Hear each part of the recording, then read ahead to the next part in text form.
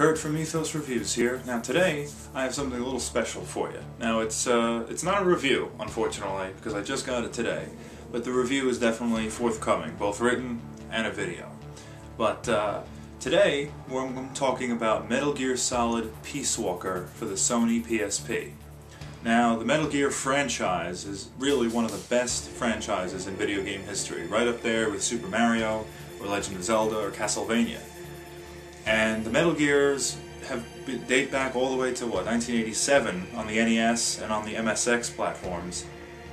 They've been around a long time now, and they've had some of the greatest games ever. I mean, if it's Metal Gear Solid for PS1, or even Metal Gear 4 for PS3, I mean, pretty much every Metal Gear game is great. And now, today was the release of Peace Walker. And I have here, I'm going to unbox Metal Gear Solid Peace Walker, the Big Boss Pack. Now this was a GameStop exclusive. Now there's two types of packs that were released. There was the entertainment pack, which you could see anywhere that's on Amazon or Best Buy or whatever. And there's this one. Now this is just exclusive to GameStop. And I believe when you pre-order it, which I did, you get this one. And we're going to take a quick look at it. Now I didn't even play it yet. This is simply an unboxing, so we're going to take a closer look.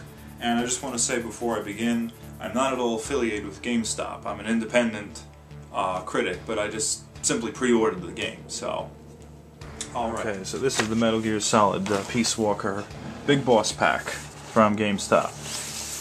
So I'll turn this around, and the first thing you notice is the inclusion of this nice carrying case. So this has Metal Gear Solid Peace Walker on it.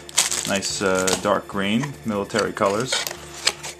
And of course inside is some of the typical inclusions, obviously the instruction manual, which you certainly need. Power cord there. Actually this was the battery, but I already put the battery in the PSP just to make sure it works. A PAC adapter there. That's the rest of it. Okay, so this here is the game actually. This is, yeah, I mean, they don't actually give you a case for the game, unfortunately, but there's the instruction manual for Peace Walker. There's the, they include a 4 GB memory stick with this, which is awesome, because it certainly saves you a lot of money. On the entertainment pack, rather than the Big Boss Pack, which this is, they only give you a 2 gig. So you're certainly getting your money's worth by getting it from here, like this. And then, of course, that is the game right there. So this is pretty nifty to get all those little features. And then, well, this is the part I think everybody, this is probably one of the more interesting parts. This is the PSP itself, and the very exclusive colors that it came in.